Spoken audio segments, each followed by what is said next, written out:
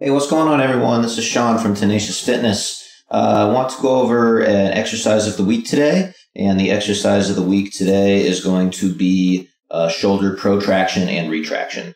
What we're going to be doing is showing you an exercise how to utilize the muscles of the shoulder blade and then also help support muscles of the rotator cuff.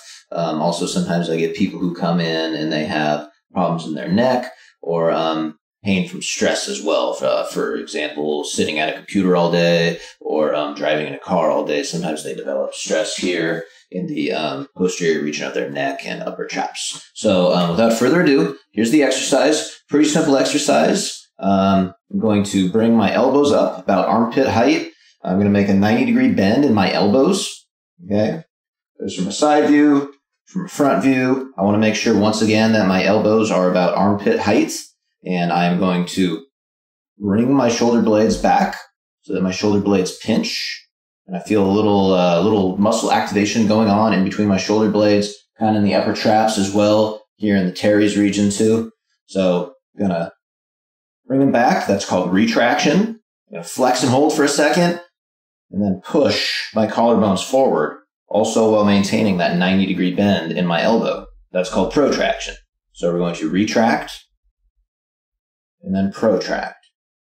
So retract, I'm going to feel pressure, feel force production, muscle activation in my shoulder blade region. And then when I push my collarbones forward, I'm going to feel muscle activation, kind of my pecs and the muscles under my armpits as well. Okay, so from a side view, I have retraction and then protraction, right? You can see I'm kind of gliding my shoulder blades back and forth.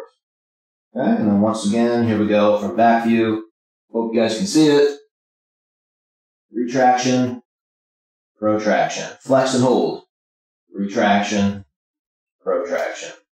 So by keeping my elbows up, I'm keeping all of this anterior deltoid region activated. I'm also getting a little bit of the trap area activated, and then I'm also working my shoulder blades behind me. I get a quick flex and hold for about a second, and push forward.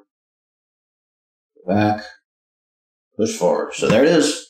Shoulder protraction and retraction. Now, how can this help you? Well, if you suffer from any sort of rotator cuff problem, stress in the upper neck and shoulder region, or any other type of shoulder injury, this exercise alone can make a big difference, because what you're doing is you're helping to strengthen all the muscles of scapular stabilization. Scapula is your shoulder blade. So if you can strengthen those guys, you're going to hold that shoulder blade into place, and then you're not going to get a lot of shifting and irritation here in your shoulder joint. Hope this helps, guys. If you have any questions, feel free to email me or check out the website for plenty more good content to come. Hope you guys have a good day. Thanks for stopping by. So, we're going to start on the exercise ball.